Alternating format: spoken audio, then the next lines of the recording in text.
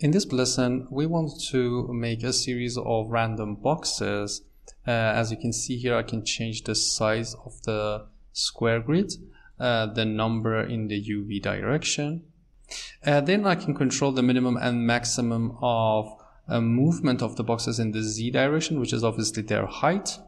Then we will also explain how to rotate the top of the boxes in two directions, the X and the Y axis, which you can see. You can define the minimum and the maximum of the rotation, which is in the minus and positive direction. For example, it's like from minus 15 to 15, and then we can generate a random seed for that. Also, there is another direction for the rotation and also a random seed for that. By changing these directions and rotations, you can produce these random boxes and finally bake them in Rhino. So let's get started from scratch. What I want to do is to go to the vector section and select this square grid and put it on the canvas. Let's just put this the full names so you can see it here. Obviously, it's in the XY plane. Because I don't want to make it really complicated, I'm going to go to the Params menu and connect a point. Let's set this point here in Rhino to change the location of the XY plane. When you connect a point to a plane, it's going to be an XY plane, obviously. Then we can control the size. So I'm going to give a number slider to the size, which is going to change the size of the grid. And obviously we need the number of X and Y counts. So I'm going to say from 1 to maybe 20 and give that to the X and the Y. Now we can control how many cells we need in the XY direction. Let me just make this Rhino a little bit bigger so it's better to understand it. Okay, after we produce these cells in the XY direction, what I want to do is to move these cells. If I bake that, you can see that each of them is a square cell.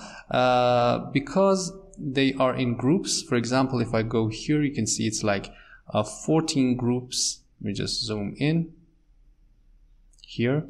You can see it's like 14 groups, which with each group having 11 number of cells. That is the reason it's like 1411. Because we don't need that, I'm going to right click and flatten this. And remember, if you don't know about these flatten graph things, be sure to watch the data management sections because we have talked about this completely. Okay, we're going to flatten this so all of these 154 cells is in one group. After we produce that, we want to move that up. We can just double click and search for move and enter, or you can go to transform and use this Euclidean move up here. Okay. We can give that to the geometry we want to move. The direction is going to be obviously a Z direction. And we have to move that up. If we give this a number slider, that's the easiest thing we can do. We can move that up in the same direction for all of the cells. But because we want to move them randomly, I'm going to go to the sets, sequence, and find this random tool here. So I'm going to use a random. The first is the range. We want to produce a random. So to make that even parametric, I'm going to go to the math and select a construct domain tool to define the range of the minimum and maximum movement in the Z direction. So it's obviously maybe between 2 and 50. And Control C, Control V, that's going to define the minimum and the maximum of the random numbers. Because we have 154 cells, that's the number of the random number has to be also the same. So I'm going to go to the set and select the list length tool, give it to the cells. It's going to count the cells and give us a 154 output, which is going to go to the number of random input we need. Okay, so I'm going to give that to here and give it to the Z direction. And now you can see that you can control the minimum and the maximum. Obviously, if you change the domain start and the end, it's not going to change the minimum and the maximum. It's just going to change the seed, so it's not really important. Now we can give a number slider from maybe 1 to 1000 for the seed. The seed is the engine of the random numbers we generate, which we can control here. Let's just make this a little bit bigger. And now we have moved them up.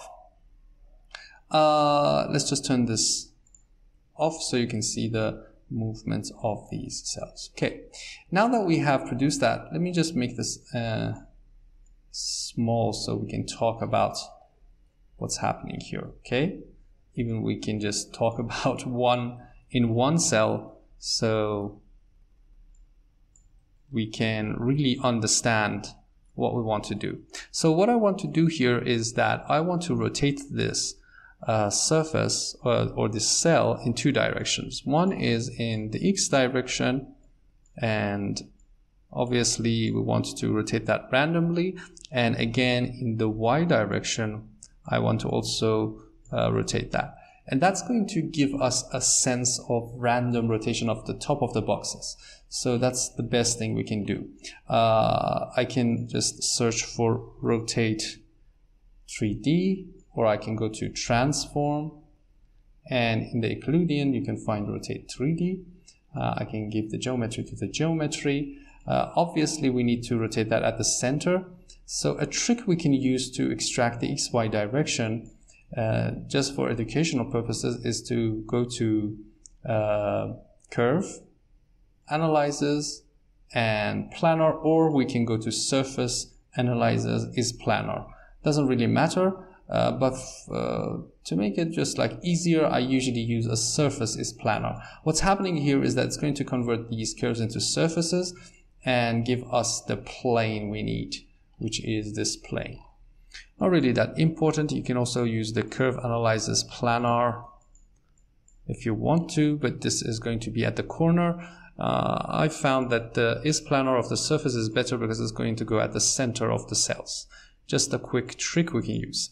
Now we can go to the vector and use this deconstruct plane. That means that we want to deconstruct this plane into its center, X, Y, and Z direction.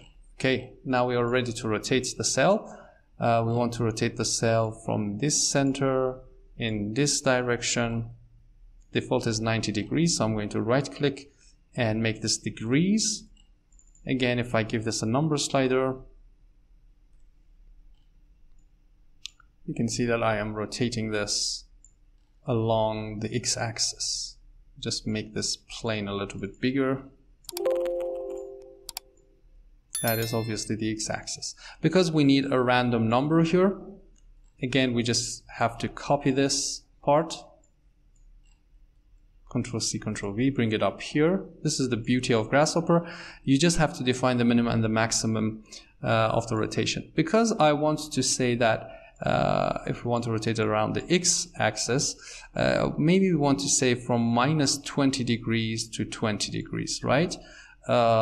We have to just give this one number. So to make it easier, I'm going to say from 0 to maybe 40 degrees.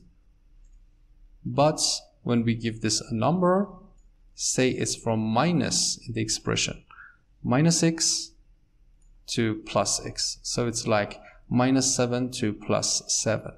The number of the length is okay. The random seed is ready to use, and we can give it to here. So if I just turn off the base cell, you can see that we can rotate this in the x direction. Now we have to also rotate that again. Copy paste this, give this geometry to here. The center is the same. The axis is going to be the y. And this time I'm going to give a seed engine to this angle, because the first one is a random seed for the first one. And now we can obviously turn everything off. And this one you can see it's in the y direction. Now let's just increase the number of the cells. The minimum maximum of the movement.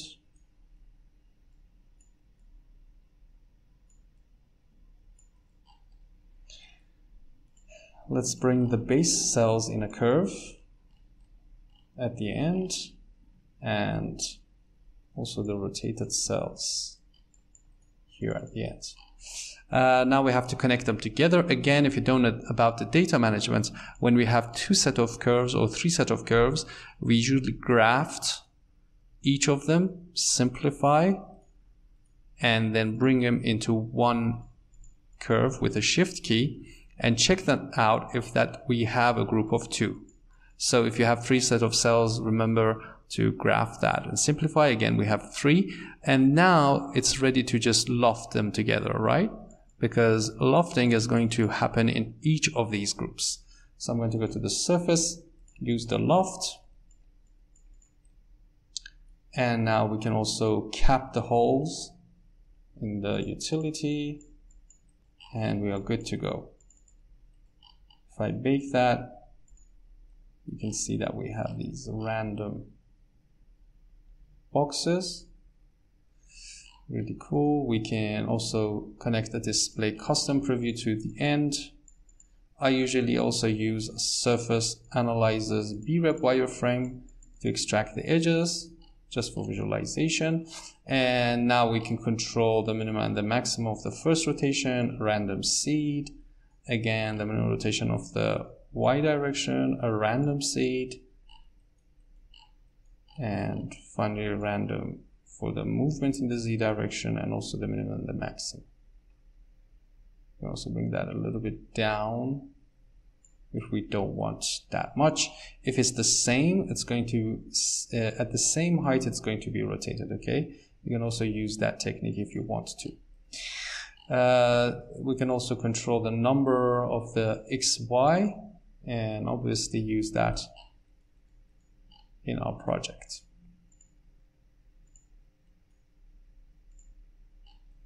If you want to, you can also use that as a, take that 90 degrees, maybe it's a facade.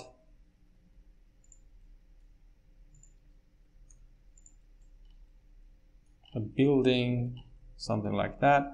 If you want to make that a little bit smaller, maybe we can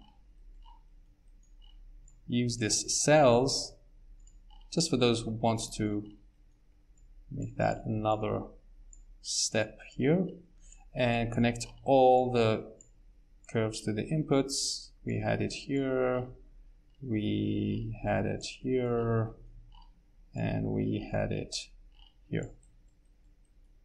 Okay, and what I want to do here is to offset them inside. So I'm going to go to the curve, use the offset curve,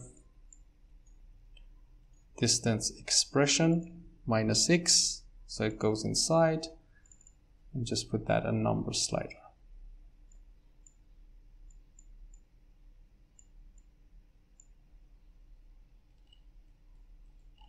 And if I give that to here, just remember to flatten this so it doesn't affect our algorithm.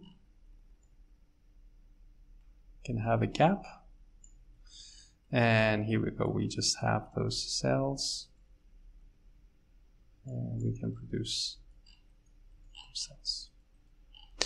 Okay, I hope this tutorial was useful. Thanks for watching, and see you next time. Bye.